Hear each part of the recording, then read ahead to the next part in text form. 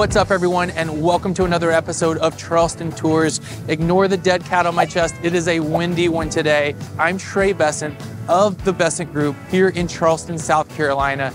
Today, exploring Mount Pleasant and all the sights, sounds, and of course, real estate in the area.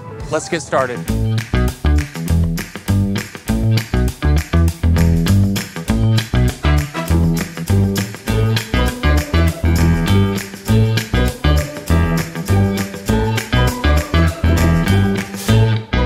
To hear the feedback you guys have from the video today. If you haven't subscribed already, I would strongly encourage you to. We're giving you guys a unique look into all of the areas around Charleston that you won't find anywhere else on the internet. We're in Mount Pleasant today, a 52 square mile suburb just east of the Cooper River on the other side of the river from the downtown Charleston Peninsula, with a population just over 92,000 according to the most recent census. Now, if you've tuned into any of my previous videos, you know I can't start a video about Charleston without taking a brief look into the history first, and Mount Pleasant has a lot of it. The first permanent settlement in the area was established around the 1680s by English settlers who founded the town of Charlestown Landing on the Ashley River. That part of town is called West Ashley. We actually did a video on there that should be popping up on your screen here if you want to take a look at that. Actually, West Ashley was abandoned due to the lack of fresh water, where from there, the settlers moved across the river to what is now Charleston. In the 18th and 19th centuries, Mount Pleasant was primarily used for agriculture and timber production until the mid-19th century, where Mount Pleasant came to be known as a summer resort for wealthy Charlestonians. The town's location on the water and its cooler temperatures made it a popular location to escape the heat. Mount Pleasant has always been close to downtown Charleston and is one of the many reasons that it's become such a hot spot to move to, along with its reputable schools. But it wasn't always convenient to go to and fro. They had two notably rickety bridges, both built in the early and mid-1900s. I grew up going over these bridges, and you could literally feel them swaying when you were driving on the narrow lanes. The city finally claimed them unsafe in the mid-2000s. They actually blew up the bridges with dynamite.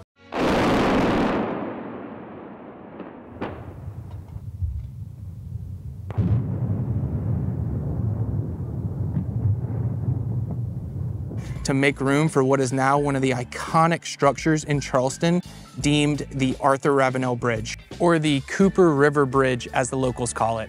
After the completion of the new bridge in 2006, which made the area so much more accessible, began this crazy boom across Mount Pleasant that's nearly doubled in size over the last 20 years. There's now a few ways to get on and off Mount Pleasant. Obviously across the Cooper River to get downtown, as we just said, but you can come down I-526 from the greater Charleston area, and the airport is that direction, about 15 miles away as well. Another way you can come here is from the north down Highway 17 along the coast from Allendale and the McClellanville area, and that's also the direction you'd take coming to and from Myrtle Beach. Then there's Highway 41, which crosses through the Wando area and up into the more rural areas surrounding Charleston.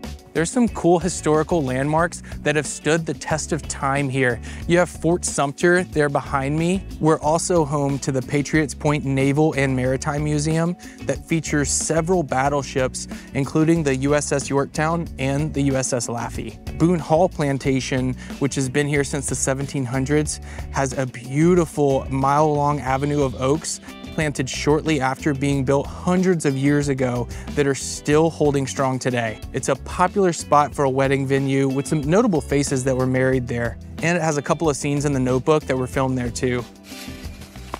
Run, Forrest, run! Run, Forrest! We're back here. And the last things I'll mention about there are the happenings, because they do have some fun festivities that my family and I enjoy going to annually. They have the Low Country Oyster Festival in January, the Strawberry Festival in April, the Wine and Food Festival in May. In September and October, during the day, they have the Pumpkin Patch and Corn Maze, and in the evenings, they have Boone Hall Fright Nights, which has a haunted hayride, haunted house, and some spooky attractions that happen around the Halloween time.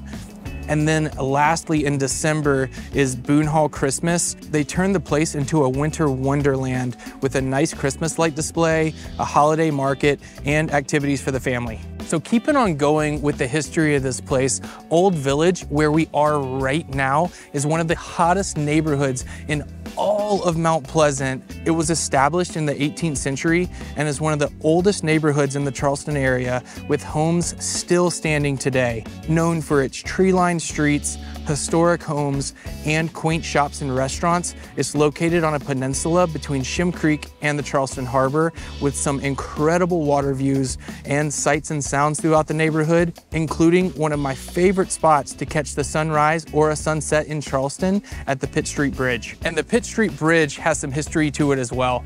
It was originally built in the late 1800s as a passage from here to Sullivan's Island, but has since been converted into a popular pedestrian and walking path. Here in Old Village, there's also Alhambra Hall, yet another notable wedding venue in the area that also features a playground, picnic areas, and quite the view of the harbor. So before we get too much more into the residential side of things, as we're about to leave this neighborhood right now, let's talk about more of the happenings and where they are in Mount Pleasant. So Mount Pleasant has 3 primary roads stretching across 2 zip codes. There's Coleman Boulevard to the south side, Highway 17 a bit north of there, then Long Point a little further up, and Highway 41 past the IOP connector that we spoke about that goes to the north area. We'll start here on Coleman, coming from the direction of the base of the bridge from downtown Charleston, where if you go all the way down Coleman, you'll reach one of the 2 popular beaches most proximal to Mount Pleasant in Sullivan's Island, with an area we'll certainly do a video on at some point. It's got a really nice beach scene there with a strip of restaurants and shops that are noteworthy to the area. More to come on that at some point, but you'll definitely want to stop by Sullivan's if you're in the neighborhood. Backtracking a bit, before you get to Sullivan's on Coleman, you'll pass a lot of fun happenings in Mount Pleasant. You've got Shem Creek that offers one of the most phenomenal views in the city, no matter the time of day, and it's lined with restaurants to catch a bite or have a couple cocktails. The part I love most about Shem is it's got dock access to both sides, so if you find yourself on a boat, you can pull up right up to the restaurant and dock up to whatever bar or restaurant you want to go to. Then they have kayak tours, paddleboard tours, fishing charters, and a couple of party boats that operate right here off of Shem Creek. Also down Coleman is Old Village that we spoke of already. It's actually a nice neighborhood to walk or bike through with some mom and pop shopping options. And lastly, along Coleman, before you get to the beach, are more places to dine in food-wise, and of course, residences and different businesses. All right, so now let's trickle on over to Highway 17. And between here and there is yet another noteworthy landmark, the Memorial Waterfront Park here in Mount Pleasant. It's a popular spot for locals and tourists alike for the views, to exercise, and they have a good many festivities hosted out here throughout the year with live music, shows, and things of that nature. So on Highway 17, or Johnny Dodds as it's called, are most of the area's businesses, restaurants, other forms of commercial real estate, and neighborhood entrances lined up all down the highway. This street is where you'll find a majority of your shopping options in Town Square, along with your bigger box stores. Continuing further past Town Square, you'll reach the IOP connector, which if you take that, it goes to the other close beach to Mount Pleasant that is yet another one worth a visit, called Isle of Palms. I grew up summering there at our family beach house. It's a gorgeous beach with some great spots to eat and drink on the island. They also have a private golf and tennis resort out there called Wild Dunes that has private beach access, a couple golf courses, clay tennis courts, a marina, and is a popular spot for weekend getaways, a desirable wedding venue, and a residential real estate hotspot in the area. We've got the most up-to-date listings on all of Isle of Palms at the website at the bottom of your screen. All right, so back to Highway 17. If you continue to go northeast a bit further, you'll pass more and more businesses and neighborhoods. You'll eventually reach Highway 41, which continuing straight down 17 from there, or if you take a left on 41, in that corridor is where a lot of the growth has been happening and is continuing to grow residentially and commercially daily. Those are the neighborhoods of Park West, Carolina Park, Dunes West, and Rivertown are that direction, among others. We'll go over some of the newer and resale neighborhoods a little later in the video. So now that you have more of your bearings about the area, let's talk about more things to do around here. So of course you have your boating, the sailing, the marinas, the water festivities, and everything that goes along with being close to the water. But there's also nice options for recreation with multiple parks. The area is becoming more biker friendly than it was, comparably anyway. It's not there yet, but the city has taken strategic moves to make the roads safer for bikers. A long way to go on that though. There's also tennis courts all around with both public and private access. Pickleball is growing like crazy. There's a new business that just opened with a pretty cool concept here called the Crush Yard that opened recently. It's a 40,000 square foot space open daily that features 8 indoor pickleball courts, a restaurant with pub food, a bar, and an outdoor lounge. Recreationally, there's also quite a few golf courses, both public and private. And to name them from proximity to Charleston, you have Patriots Point, Snee Farm, there's the Links and Harbor course out in Wild Dunes on IOP. There's Rivertown and Dunes West down Highway 41. A little further down 17 is Charleston National. And there's a private course called Bulls Bay in Allwandad down 17, just outside of Mount Pleasant. We're certainly not lacking on things to do here and places to go, but I will say it's not all rainbows and butterflies. You know, the traffic's picking up by the day because we're not a hidden gem here anymore. The bugs are more prevalent here than they are in many inland places because you're close to the water and humidity. There's about 4 months of the year here, primarily during the summer, where it gets pretty hot. Now, I counter that one by doing most of my tasks in the morning and then making the hot afternoon a beach day, a pool day, dining at one of the hundreds of renowned restaurants we have in the area, or finding anywhere with air conditioning. We do feasibly have 12 months of the year where you can go outside here, which I've come to know as one of our biggest pros, as I've never had to shovel snow to leave my house or my driveway. Now, don't get me wrong, it does snow here. The last time it actually snowed and stuck was in January of 2018, and it lasted a couple of days. Anyways, let's now take a look at the residential side of things here in Mount Pleasant.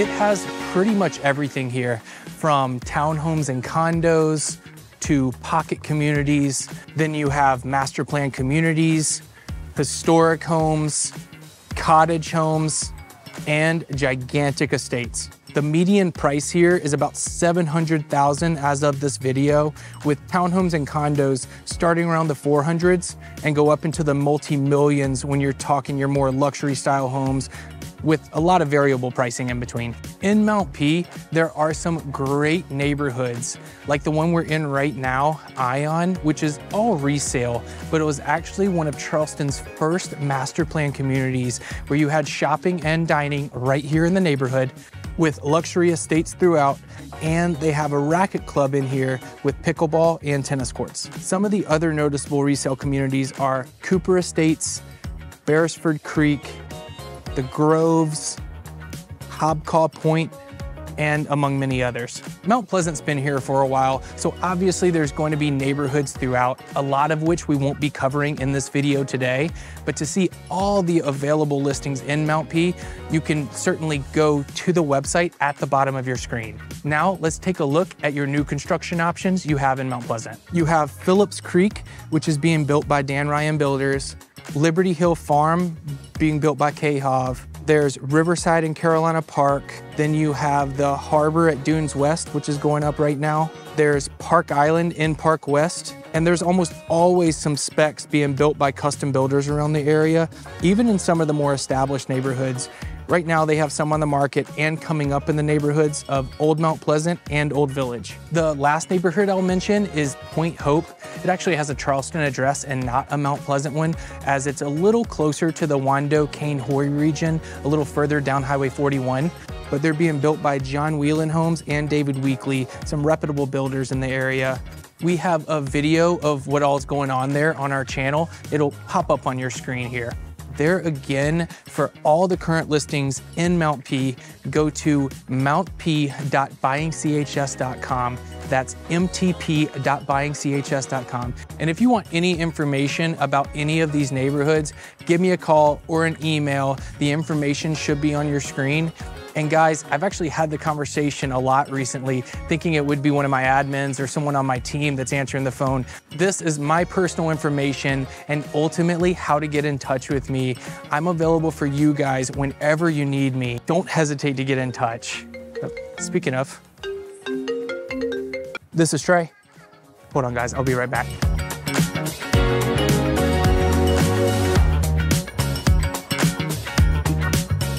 So that's it for our video today. To have access to all of our future content and to support the channel, you can like, subscribe, and tap the bell to be notified when those future videos do become available. And make sure to leave a comment. Actually, the reason that this video is happening today was from a comment from one of our subscribers. So we do listen, and we're excited to bring you guys more content. Until next time.